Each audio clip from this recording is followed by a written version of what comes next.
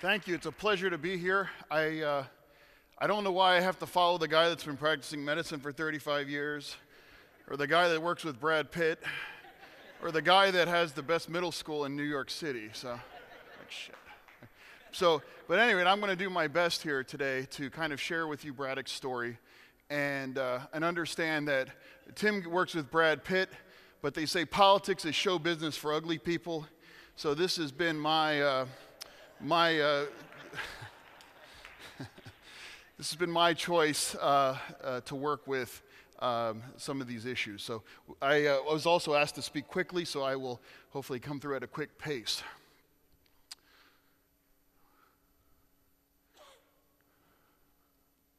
Okay, Braddock, Pennsylvania. If anyone's not familiar with Braddock, Pennsylvania is located 10 miles outside downtown Pittsburgh. It is about 2/3 of a square mile large, and it was incorporated in 1867. As of the 2010 census, it is 2,300 residents. Why is Braddock famous? Why is Braddock historic? It's where Andrew Carnegie got his start. The Edgar Thomson plant opened in our community in 1875 and actually still runs to this day. More than half the world's steel came from the Monongahela Valley, of which Braddock is part of, and the Edgar Thomson plant was the first, and now it actually is the last functioning steel mill in the Pittsburgh region. This is what Braddock Avenue looked like in 1955. Hope you can all see that from the glare off my head. And it looks like New York City. It looks like Chicago. It looks like any prosperous urban neighborhood back in the 50s. And this was really kind of at Braddock's post-World War II apex of economic prosperity. Over 20,000 residents occupied this 2/3 of a mile's patch. If you look at the 1929 business directory, just a cursory summary, you have 53 restaurants, 14 furniture stores, 14 jewelers, all within this entirely compressed neighborhood. Incredibly prosperous. There was an expression, if you can't buy it in Braddock, you don't need it. But if you fast forward to 2012, all those numbers drop down. That is a picture of Braddock Avenue as it currently stands today. The sad thing is, above and beyond those numbers all dropping down to zero, is that the building in that photograph is not being torn down. It actually fell down during a storm, and we had to fence it off until we could secure emergency demolition dollars. Braddock poverty. Braddock is the poorest community in Allegheny County. Allegheny County comprises 1.2 million souls, including the Pittsburgh region. We are the 1%. Fortunately, that's at the bottom 1%. The median house price, that is not a typo. That's $4,800 for a median house price in our community. Most of our homes, it's not common for it to be sold less than that. They're not worth anything. In some cases, we couldn't even give away a vacant house in some circumstances. Put Braddock in perspective, I read in the New York Times that this weekend that a couple bought an abandoned brownstone in Harlem for $917,000. If they put that much into it, fixing it up, you've exceeded our entire municipal budget. Median household income, if you look at that, $17,500 compared to the rest of the country and the state, and our employment rate generally trends 2.5 to 3 times higher than the national average. More examples of Braddock Avenue. You look at the magnificent grandeur of what Braddock used to look like in terms of architecture and commerce. Once that building becomes vacant, it becomes a memory. This is another example of Braddock Avenue property. Once again, this building was not in the process of being torn down. The back of it fell clean off during a thunderstorm a couple summers ago. Did a survey of the headlines. I went to the postgazette.com, did a headline survey, just put in Braddock, didn't cherry pick any of these particular headlines, but Braddock was considered to be a dangerous place, a violent place, an undesirable place that many people didn't really even want to drive through and certainly didn't really want to consider living in or embracing. Compounding our misery, in 2009, the town's largest employer, University of Pittsburgh Medical Center, closed its 270,000 square foot hospital in our community, 2009. To put that in perspective, that's twice the size of a Walmart in a town our size. So you can imagine the effect above and beyond removing proximate quality medical care for our residents was devastating on an economic basis. This is a picture of what it looked like basically a year ago when the UPMC was demolishing this once important, magnificent structure in our community. So really it brings us to what is Braddock's unique problem. It's like, what can you do for a community that has lost 90% of everything that made it Braddock? 90% of its population is gone, 90% of its building stock's gone, housing as well. I think it's fitting that I go after Katrina. Socioeconomically, we are very much like the 9th Ward, but we've also lost a heck of a lot more than the 9th Ward in terms of our building and housing stock as well. So this is a quick run through of the things that we've implemented since 2006. We put our young people to work. Unemployment for our young people in many communities similar to Braddock during the summer runs somewhere between 2/3 and 3/4. Anyone knows that idle hands, da-da-da-da-da-da. So what we did is set out and we created Allegheny County's largest summer employment program. And this isn't putting on orange vests and picking up cigarette butts. This is urban agriculture, this is the arts, this is learning a lot of other talents and skills that are, thank you, that are applicable into the work world. 90% of our town is in a landfill, so it's really important that we do the best we can with the 10% that's left. This is the new stained glass window in our new community center, which was the first time stained glass has gone into a church in Braddock instead of being taken out in about 50 to 60 years. This is an specimen of what Braddock's typical housing stock is like. We don't have magnificent brownstones or big historic mansions. This is worker housing because Braddock was a working town. 2 up, 2 back, 2 bedroom. These homes were essentially abandoned. What we did is we realized that we have a shortage of housing for young people from our community that are leaving the foster care system. We fixed these homes up, and now we've created housing for children that are exiting the foster care system that would otherwise not have a place to go. Back in 2007, this project was 2007, and we are in the process of closing and selling this duplex to a young man, one of the first residents there, foster kid, who is now going to own his own home as well as have a rental property as a result. This is the main thoroughfare, and this is a representative of the lots that we have on Braddock Avenue. You can kind of see the amazing architecture in the background there, but this was what our main thoroughfare used to look like. So what we did was we take that, we created the first really functional operating playground in the entire community. I remember today, play is very important. Fred Rogers, Mr. Rogers, came from Pittsburgh, and he said play is the work of childhood, and I couldn't agree more. So you can imagine a community that in 2006 didn't have a functional, operable playground.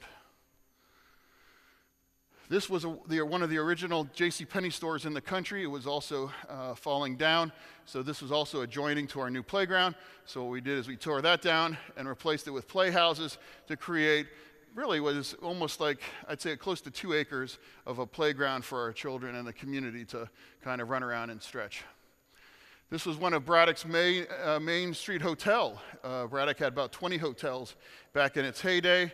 It went beyond the point of any possible reclamation, so we turned it into, he's not here, but we've got a lot of hoops, a lot of big hoop houses, actually a lot bigger ones. So we created a 2-acre urban farm. 2-acre urban farm, which provides jobs for our young people and provides fresh produce for our produce stand during the summer months, as well as there's enough surplus that we actually sell to restaurants in the Pittsburgh area. I don't know if anyone can see that, but that was our original welcome sign. And I'm not even making this up. So, I mean, that's the best handshake for somebody driving into your town saying, do I want to buy a home or open a business here, when the Crips are sponsoring your welcome sign?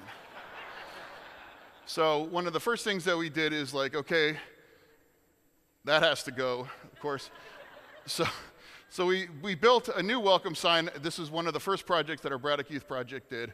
And now this 10 by 10 sign greets people. Ironically, young people from Braddock built both those signs in a very real sense. Braddock generating buzz. Bees, honeybees, love abandoned buildings. Braddock has a lot of abandoned buildings and homes. So instead of having these bee populations, these important bee populations destroyed, we put them in colonies, and now kids like the ones that are from the middle school actually now take a actual beekeeping course right here in Braddock as part of their curriculum. We brought back Braddock's annual block party, which had long since to exist.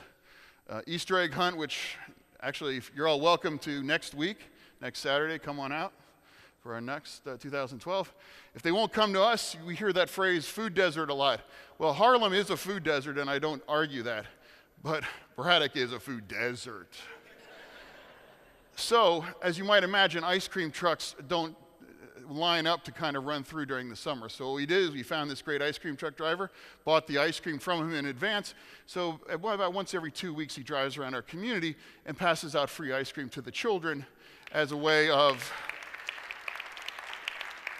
outreach and also something to do. Again, youth activities. I've never lost an arm wrestling challenge, by the way. I joke that we're wrestling for paychecks. And the joke is that their paycheck is going to be bigger than mine, because when they finally see it, it's like my paycheck actually as mayor is $150 a month. We took an abandoned school and we turned it into an art gallery, the only art gallery of its kind in the region. I don't have any pictures of it to show you, but just this past Saturday we had a lovely event that brought out over 300 people to Braddock to take in the culture, if you will. Urban homesteading, we had a couple buy this house, for example, for $4,300, turned it into something really special, really for a grand total of $5,000 to buy, $10,000 to fix it up. Levi Strauss came to town in 2009, said, we'd like to work with you, and we worked it out, and they made a substantial investment in our community, gave us a new community center, among other things, but of course one of the things we insisted on was having the campaign contain only Braddock residents, and 100% of the benefit goes to the community. These are Levi's that I'm wearing. I did not even get these for free from Levi's, okay?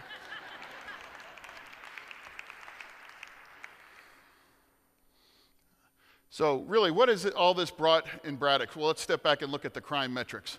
So in 2006, we had 7,100 calls for police service. As of 2011, that number dropped down to 39. That's a drop of about 45% in police calls and crime activity in the community. 2011 numbers are roughly right in that same trend. And in 2010, we had 230 calls for service, which is the lowest number of calls for service in the entire history of Braddock's community. Some people ask me, what are you most proud of? It's like, well, it's not a matter of pride, but the thing that's most meaningful to me that I can say after a number of years is that Braddock hasn't had a murder in town in nearly 4 years.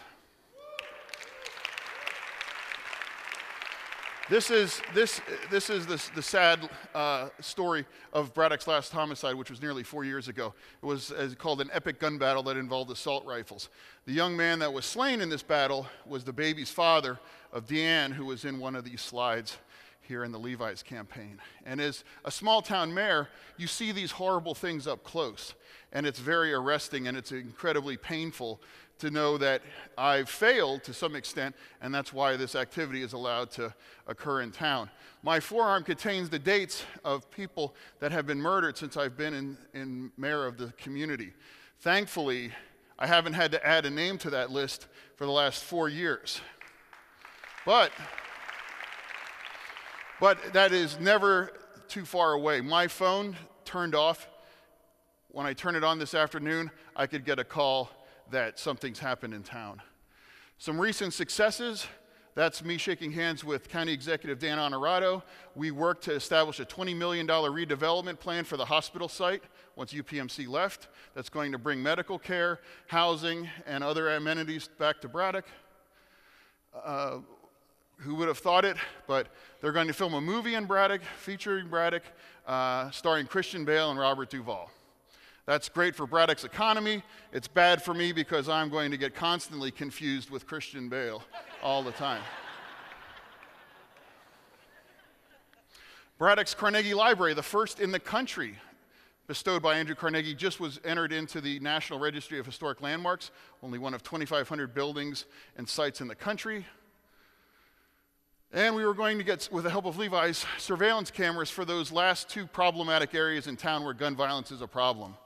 However, we were not able to roll those cameras out, and then about a week and a half ago, we had 2 people shot at our one corner in town, which is problematic. So people ask, oh, do you feel good about everything? It's like, absolutely not. Because you're never that far away. And I'm hopeful once the cameras do go up, the person that perpetrated this cowardly act would have been apprehended. And it would even happen because of the level of deterrence there. So everyone says, you know, Braddock, well, there's some green shoots, but it was a heck of a fire. And success, if you want to call any of this, is far from guaranteed. And I just really believe if there is any lesson to be taken from Braddock, is that no place, no jurisdiction, no community deserves to be abandoned and discarded. So thank you very much.